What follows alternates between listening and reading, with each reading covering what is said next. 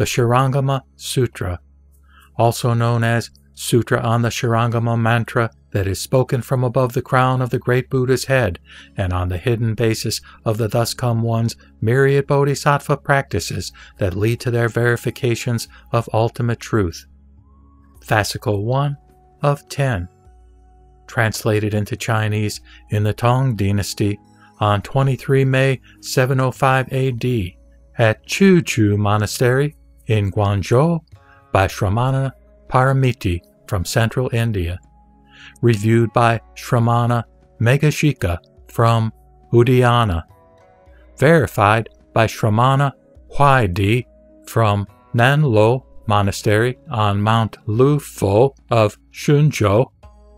Edited by attending minister, court regulator, and former state censor Wang Grong from Qinghe, a disciple of the Buddha and follower of the Bodhisattva precepts. Translated from Chinese into English by Charles Luck. The unsurpassed, profound, and wonderful Dharma is difficult to encounter in hundreds of millions of eons. I now see and hear it, receive and uphold it, and I vow to fathom the Tathagata's true meaning.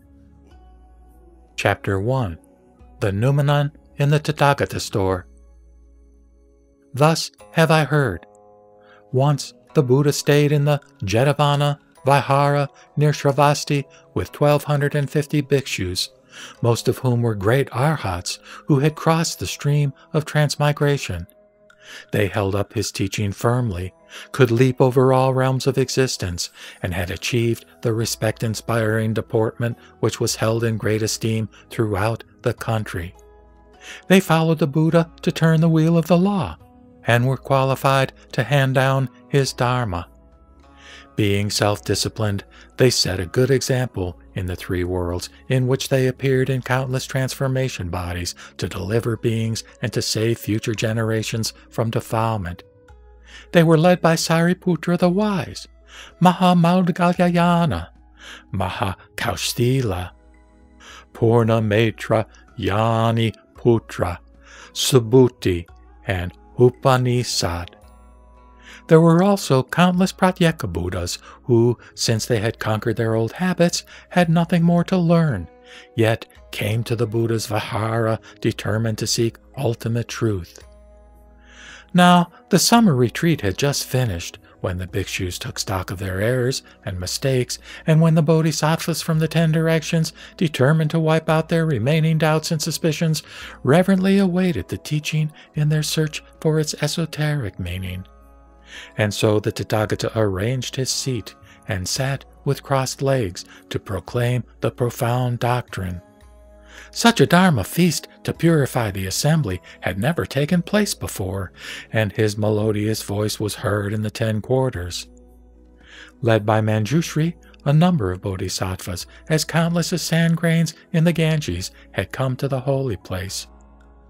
Meanwhile, King Prasenajit, who was keeping the anniversary of his father's death by offering vegetarian food to him, came personally to invite the Tathagata to the inner palace for a royal feast of best and rarest delicacies, to which he also invited the great bodhisattvas in the assembly.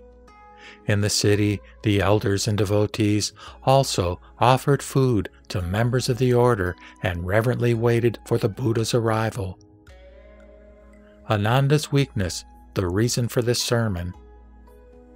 Commanded by the Buddha, Manjushri took the bodhisattvas and arhats to the royal feast. Ananda, however, had not come back from a distant engagement, and so was not among the invited. He was returning to the Vihara alone, without his superior or teacher, and bowl in hand went begging from door to door in a nearby town. He intended to call first on a donor who had not given food to the monks that day, regardless of whether or not he was virtuous, a noble, or an outcast. In his practice of universal compassion, he did not especially choose a poor man as his patron. He wanted to help all living beings earn countless merits, for he had seen the Buddha scold Subhuti and Mahakashyapa, who, though being arhats, could not realize universal mind when begging for food. He very much admired his teaching, which had eliminated all his doubts and suspicions in this respect. So when he reached the town's gate, he walked slowly, adjusting his being to the rules of discipline. As he went begging for food, he came to a house of prostitution, where Matangi, a low-caste woman, succeeded, by means of Kapila magic, in drawing him close to her sensual body on the mat, so that he was on the point of breaking the rules of pure living. But the Buddha was aware of all this, and after the royal feast, he returned to the Vihara with the king, princes, and elders who wished to hear about the essentials of the Dharma. He then sent out from the top of his head a bright and triumphant multicolored light, within which appeared a transformation Buddha seated with crossed legs on a 1,000-petaled lotus. The Buddha then repeated the transcendental mantra and ordered Manjushri to use it to overcome the magic and to bring Ananda with Matangi to the Vihara. Meditative study of all as void, or samatha. When Ananda saw the Buddha, he prostrated himself at his feet, weeping bitterly, and saying that, since the time without beginning, though he had heard much about the Dharma, he still could not acquire the transcendental power of the Tao. Earnestly, he asked the Buddha to teach the preliminary expedients in the practice of samatha, samapatti, and dhyana, which led to the enlightenment of all Buddhas in the 10 directions. There was also present a great number of bodhisattvas, as countless as grains of sand in the Ganges, and great arhats and pratyeka Buddhas who had come wishing to hear about the Dharma. They all waited silently and reverently for the holy teaching. Wiping out the 5 aggregates and 8 consciousnesses to expose the unreality of ego. Probing into the false mind to wipe out the first 2 aggregates and first 5 consciousnesses. The Buddha said to Ananda, "You and I are close relatives. Tell me what you saw in the assembly when you made up your mind to give up all worldly feelings of affection and love to follow me." Ananda replied, "I saw the 32 excellent characteristics and the shining crystal-like form of the Buddha's body. I thought that all this could not be the result of desire and love, for desire creates the foul and fetid impurities like pus and blood which mingle, and cannot produce the wondrous brightness of his golden-hued body, in admiration of which I shaved my head to follow him."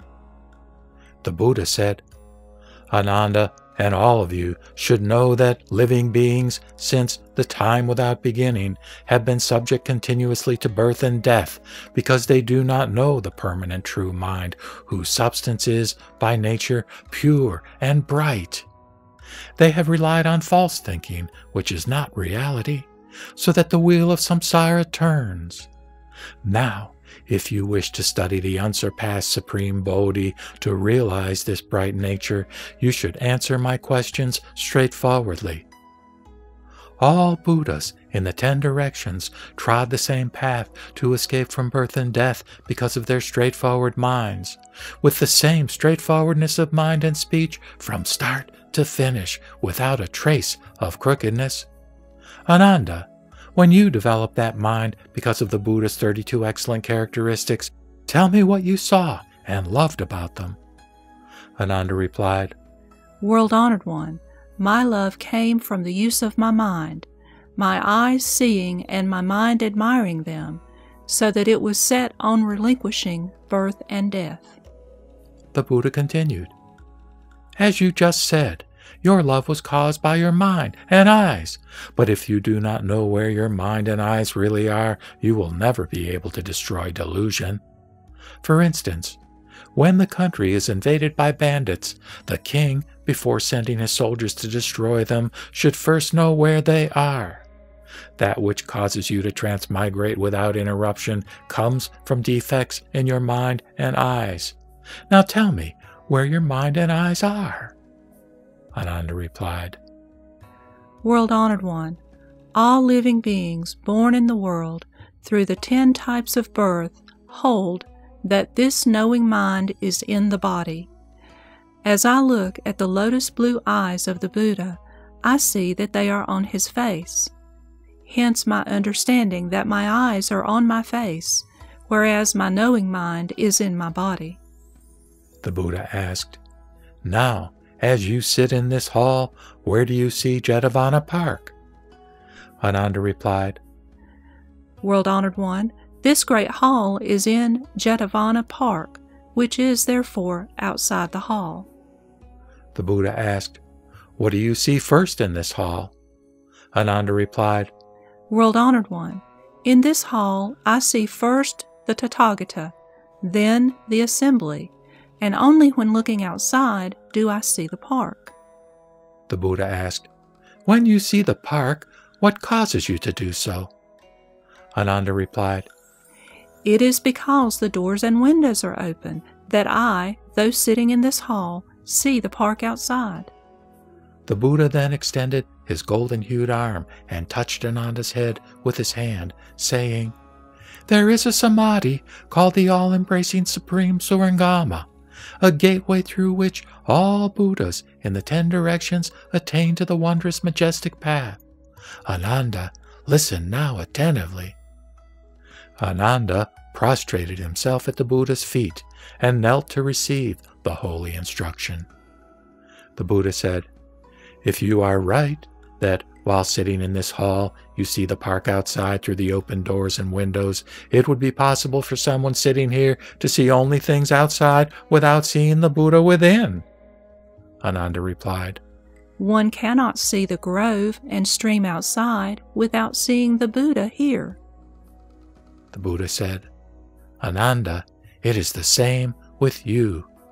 If your mind is not deluded, it will be clear about all this. However, if your knowing mind was really in your body, you should first be clear about everything inside it. You should therefore see everything in your body before seeing things outside it.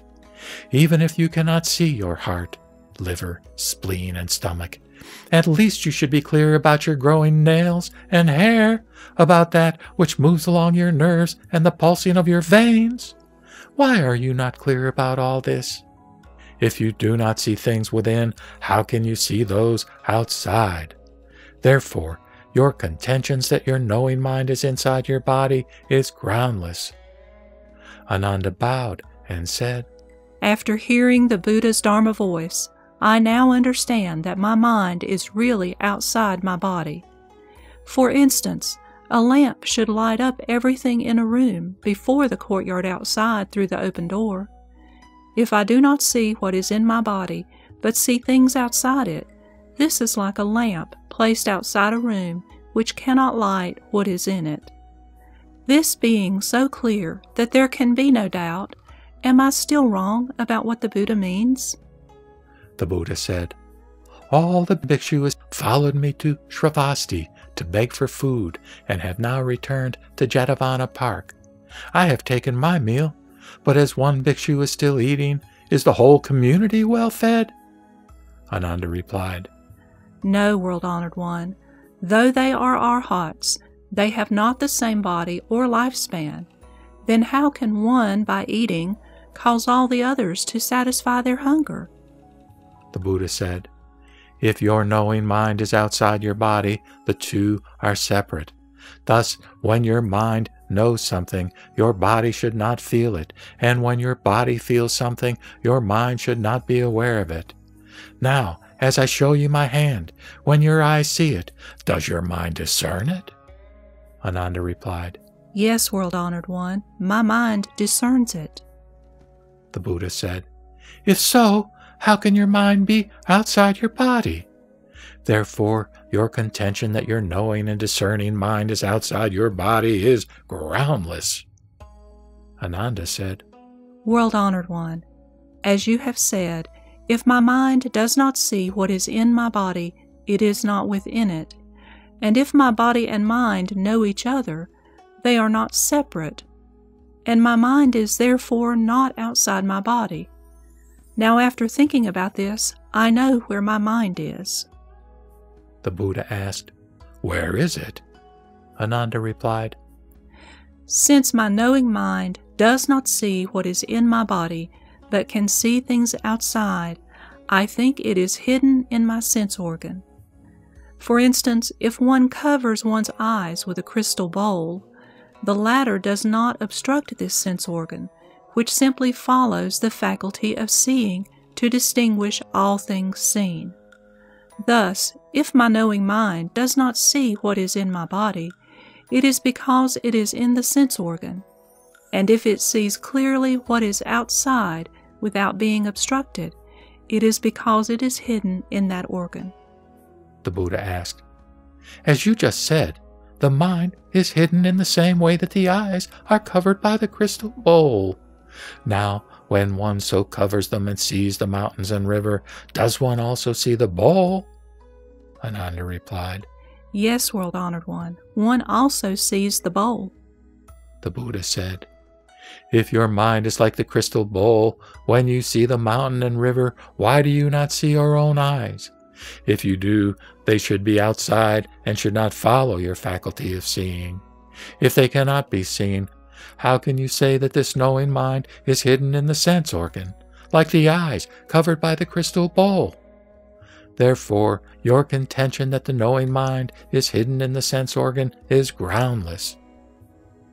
Ananda asked, "World-honored one, I now think of the bowels concealed in the body and of the apertures on its surface. Therefore, where there is concealment there is darkness, and where there are openings there is light. As I am now before the Buddha, I open my eyes and see clearly, and this is called outward seeing. And when I close them, I see only darkness, and this is called inward seeing. What does the Buddha think of this?" The Buddha said, "When you close your eyes and see darkness, is this darkness opposite to your eyes or not? If it is in front of them. Then how can this be inward seeing? Even if there is really such inward seeing, when you sit in a dark room without the light of the sun, moon, or a lamp, this darkness should also be in your bowels. If it is not opposite to your eyes, how can there be any seeing? Now, let us forget your so-called outward seeing and assume that there is inward seeing. Then, when you close your eyes and see only darkness, which you call seeing, what is in your body? Why, when you open them and see clearly, do you not see your face? If you do not, there is no such inward seeing. Now, assuming that you can see your face, your knowing mind and organ of sight should be in the air, and then, how can there be inward seeing? If they were in the air, they should not belong to your body, and the Buddha, who now sees your face, should be your body as well. Thus, when your eyes see something, your body should have no feelings. If you insist that both body and mind have separate feelings, there should be two separate perceptions, and then your body should one day become two Buddhas. Therefore, your contention that to see darkness is inward seeing is groundless." Ananda said, "I have always heard the Buddha, when teaching monks, nuns, and male and female devotees, say, when the mind stirs, all sorts of things are created, and then all kinds of mind appear. I now think that the substance of my thinking is the nature of mind, which arises when it unites with externals, and which is neither within nor without, nor in between." The Buddha said, "You have just said that because phenomena are created, all kinds of mind appear when uniting with them. So this mind has no substance and cannot unite with anything. If that which has no substance can unite with externals, this is union of the 19th realm of sense and the 7th sense, datum. This is sheer nonsense. If the mind has substance, when your hand grasps your body, does your mind feeling this touch come from within or without? If from within, you should see what is in your body, and if from without, you should see your face." Ananda said, "It is the eyes that see, and the mind that knows is not the eyes. To say that it sees is wrong." The Buddha said, If the eyes can see when you are in a room, do you see the door outside? Those who are dead and still have eyes should see things. If they still see, how can they be dead? Ananda, if your knowing mind has substance, is that substance single or manifold? As it is in your body, does it spread to every part of it or not? If it is one substance, when you grasp a limb, all four should feel that they are grasped. If so, there would be no grasping of any particular limb. If there is, the contention of a single substance does not hold good. If it is a manifold substance, there should be many persons. Then, which substance is yours? If it spreads to every part of your body, this is the same as the previous case of grasping. If it does not spread, then when you touch your head and foot at the same time, while your head feels that it is touched, your foot should not, but this is not so. Therefore, your contention that the mind arises where there is union with externals is groundless. Ananda said, World-honored one, I have heard the Buddha discuss reality with other sons of the King of the Law, that is, Bodhisattvas. He also said that the mind is neither within nor without. I now deduce that if the mind is in the body, it does not see anything within, and if it is outside, they both cease to feel each other.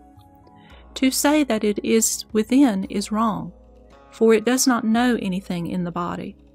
To say that it is without is also faulty, since body and mind can perceive each other.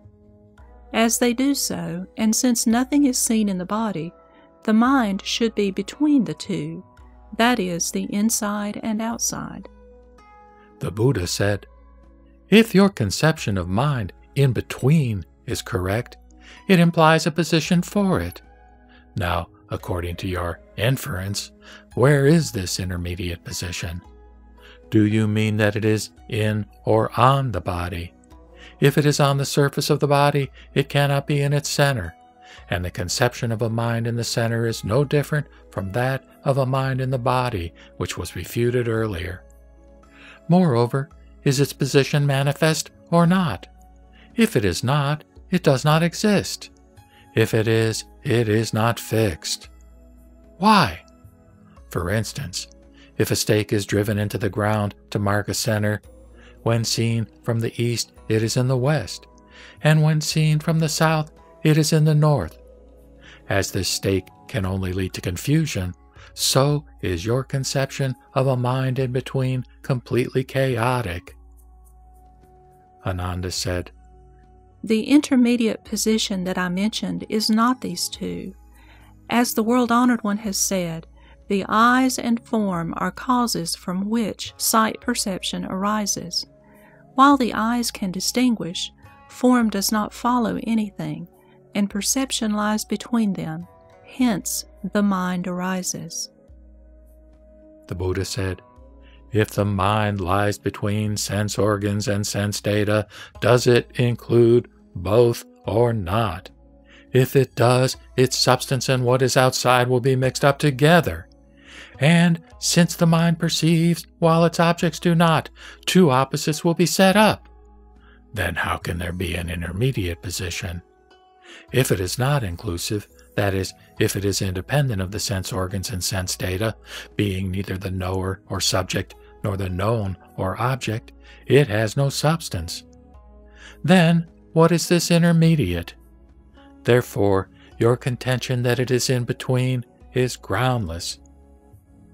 Ananda said, World-honored one, previously when I saw the Buddha, with his 4 chief disciples, Maha, Maud, Galyayana, Subhuti, Purnamatrayani Putra, and Sariputra, turn the wheel of the law, he always said that the nature of the knowing and discriminating mind is neither within nor without, nor between the two, exists nowhere and clings to nothing, and hence is called mind. Is that which does not cling to things called mind? The Buddha replied, You just said that the nature of the knowing and discriminating mind exists nowhere. Now in this world, all things in the air, in water, and on the ground, including those that fly and walk, make the existing whole. By that which does not cling to anything, do you mean that it exists or not? If it is not, it is just the hair of a tortoise or the horn of a hare. Then how can there be this extra non-clinging? If it is, it cannot be said not to exist. That which is not is simply non-existent, and that which is should have a position. Then how can there be no clinging? Therefore, your contention that that which does not cling to anything is the knowing mind is groundless. Refuting the false mind to eliminate the third aggregate and expose the unreality of the sixth consciousness. Thereupon, Ananda rose from his seat, uncovered his right shoulder, knelt upon his right knee, reverently joined the palms of his hands, and said to the Buddha, I am the Tathagata's youngest cousin, and because of his great affection, I have been allowed to be his disciple. But I have presumed on his compassion. And so although I have heard much of his preaching, I have failed to avoid the worldly and have been unable to overcome the magic which has turned me around, causing me to visit a house of prostitution. All this is because I failed to reach the region of reality. May the world-honored one be compassionate enough to teach us the path of samatha for the benefit of those lacking faith and holding perverted views.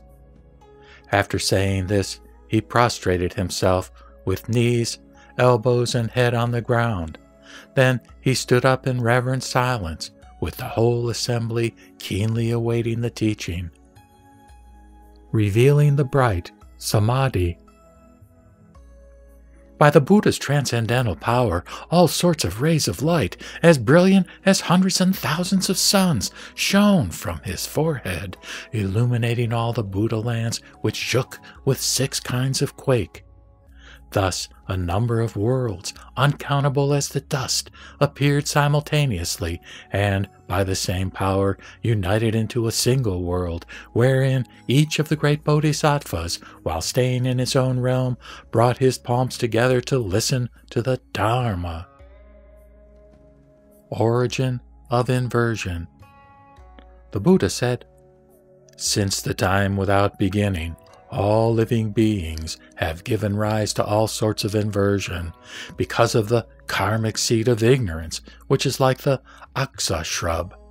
This is why seekers of the truth fail to realize supreme enlightenment, but achieve only the states of Shravaka, Pratyeka Buddhas, heretics, devas, and demons. Solely because they do not know the 2 basic inversions, thereby practicing wrongly, like those who cannot get food by cooking sand, in spite of the passing of eons as countless as the dust. What are these 2 basic inversions?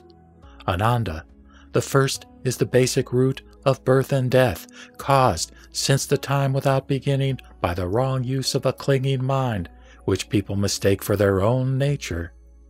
And second is their attachment to causal conditions, which screen the basically bright essence of consciousness, which is the fundamentally pure and clean substance of nirvanic enlightenment.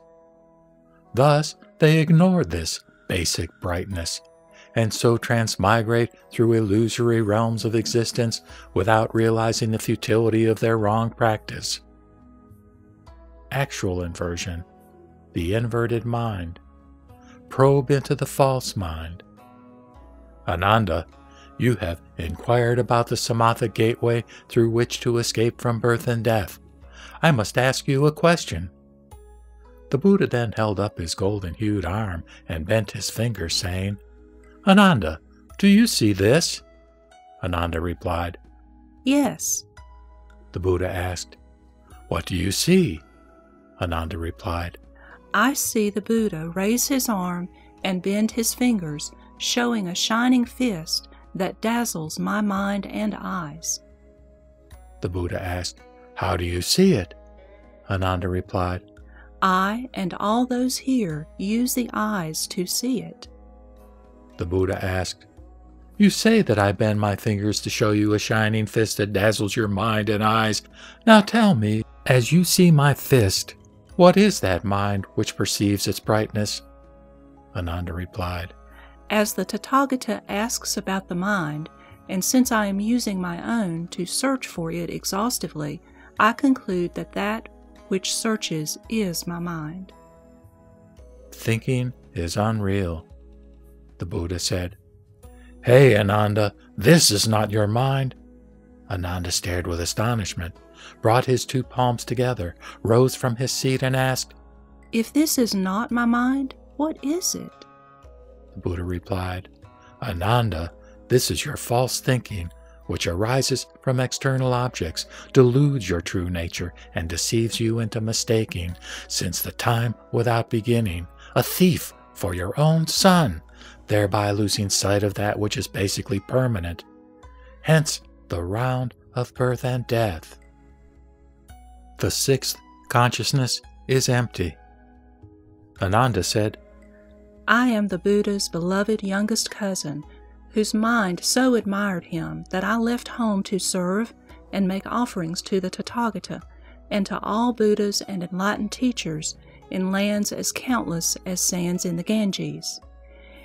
If I am determined to do all difficult Dharma duties, it is because I use this mind. And even if I now slander the Dharma, causing my excellent qualities to weaken forever, it is also because of this mind.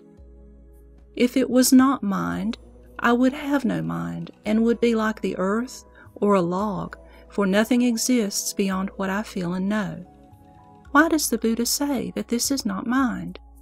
This frightens me, and also this assembly, and not one of us here can avoid being doubtful and suspicious about it. Will you be so compassionate as to enlighten us? From his lion seat, the Buddha, in order to teach Ananda and the assembly, so that they could all achieve the patient endurance of the uncreate, or anutpatika dharmakashanti, held out his hand to touch Ananda's head, saying, "The Tathagata has always said that all phenomena are manifestations of mind, and that all causes and effects, including all things from the world to its dust, take shape solely because of the mind. Ananda, if we look at all the worlds and all existing things, including even grass and leaves, and investigate their roots, they are all made of matter and have qualities. And even the empty void has its name and appearance. Then how can the pure and clean, profound, bright mind, which is the underlying nature of every discriminating mind, be without its own substance? If you grasp firmly the knowledge which comes from your discriminations between feeling and seeing as your true mind, it should have its own nature, independent of all sense data such as form, smell, taste, and touch. As you now listen to my sermon on the Dharma, you differentiate because you hear my voice." The seventh consciousness is unreal. Even if you succeed in putting an end to all seeing, hearing, feeling, and knowing, and so preserve inner quiet, the shadow of your differentiation of things or Dharma still remains. I do not want you to hold that this is not mind, but you should examine it carefully and minutely. That which continues to possess discerning nature, even in the absence of sense data, is really your mind. On the other hand, if this discerning nature ceases with sense data, this is merely the shadow of your differentiation of them, for they are not permanent, and when they cease to exist, so does this so-called mind, like the hair of a tortoise and the horns of a hare. If your Dharmakaya can so easily cease to be, who will then practice and realize the patient endurance of the uncreate? After hearing this, Ananda and all those present were completely bewildered. Refuting all inversion.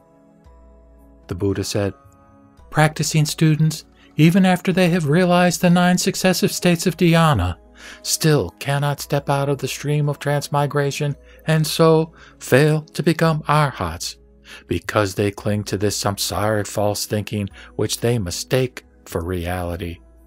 This is why, though you have heard much of my Dharma, you have failed to win the holy fruit. The inverted perception. After hearing this, Ananda, in bitter tears, prostrated himself with his head, knees, and elbows on the ground, knelt, and brought his 2 palms together, saying, After I left home to follow the Buddha, I merely relied on his transcendental power and always thought that I could dispense with practice since he would bestow samadhi upon me. I did not know that he could not be my substitute, and so lost sight of my fundamental mind. This is why, though I joined the order, my mind was unable to enter the Tao. I was like a destitute son running away from his father. I only realize now that, in spite of much listening to the Dharma, if I do not practice it, I shall come to nothing as if I had not heard it, like a man who cannot satisfy his hunger by merely speaking of food. World-honored one, I am caught by the 2 hindrances because I do not know the real nature of the still and permanent mind.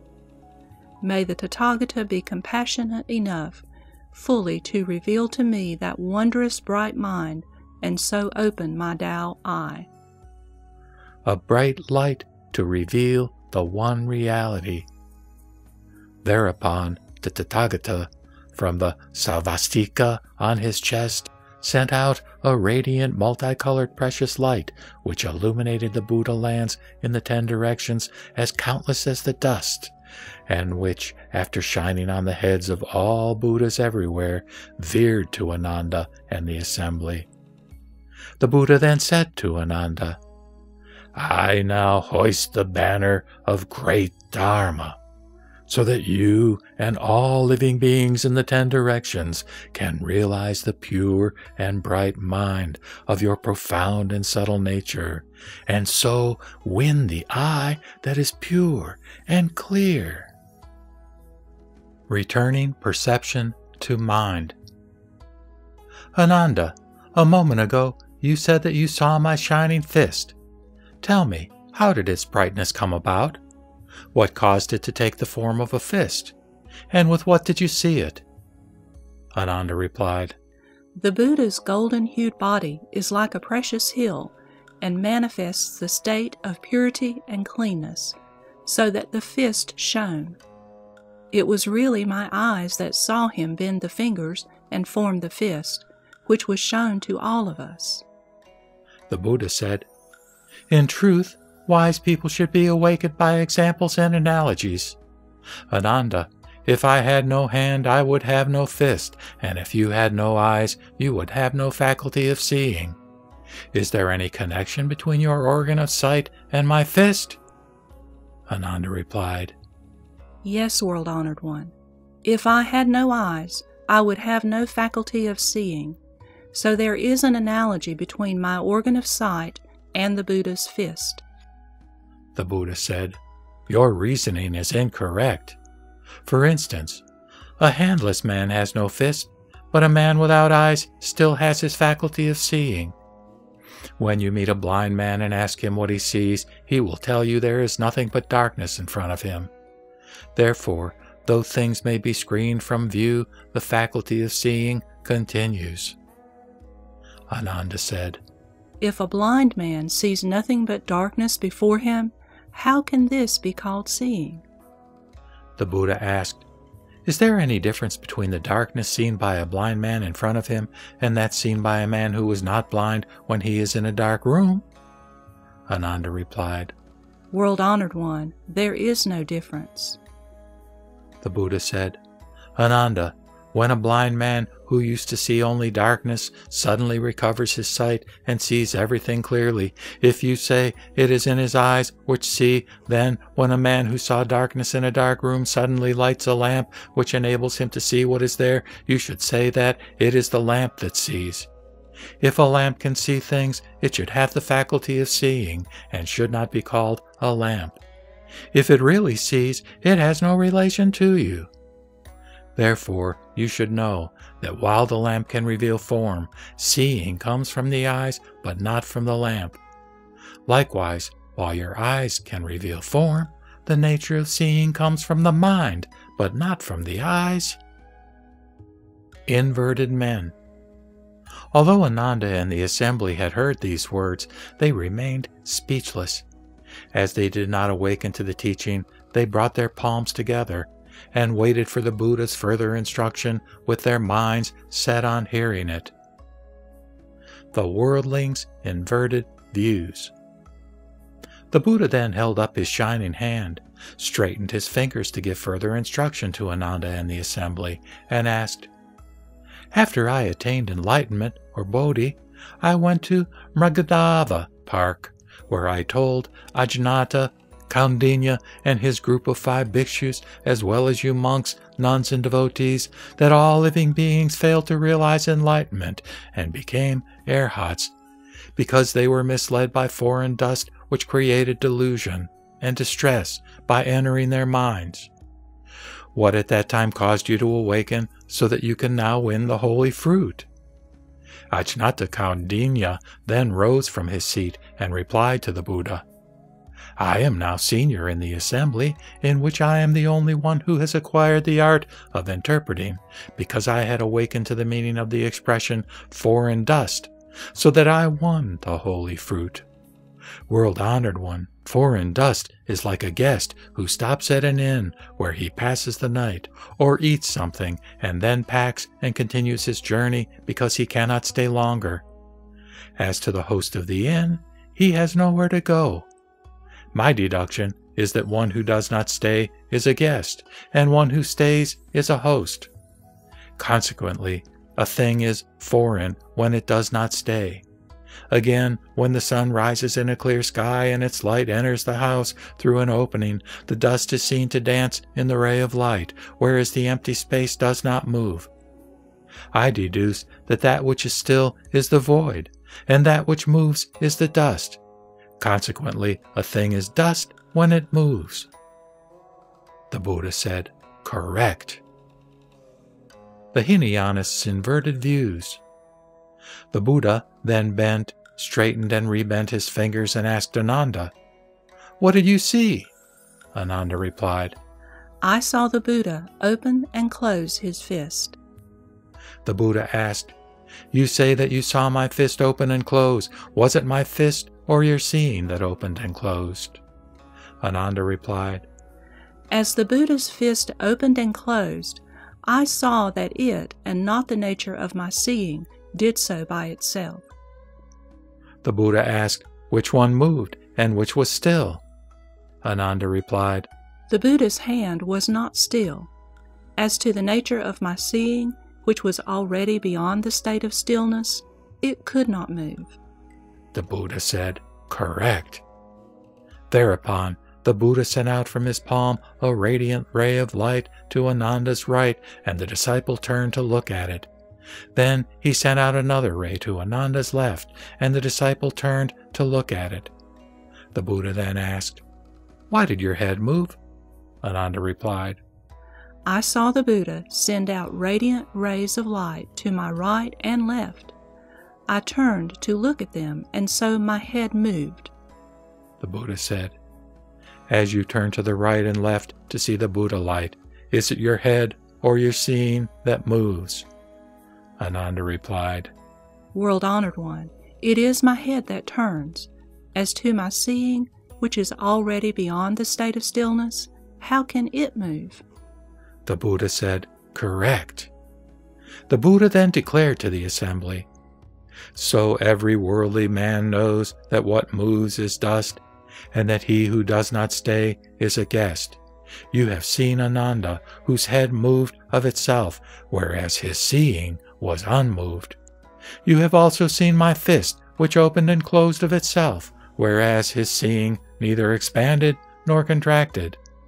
Why do you still regard the moving as your body and surroundings, and so from the beginning to end allow your thoughts to rise and fall without interruption, thereby losing sight of your true nature and indulging in backward actions? By missing the true mind of your nature and by mistaking illusory objects for yourselves, you allow yourselves to be caught in the wheel of samsara, thereby forcing yourselves to pass through transmigrations.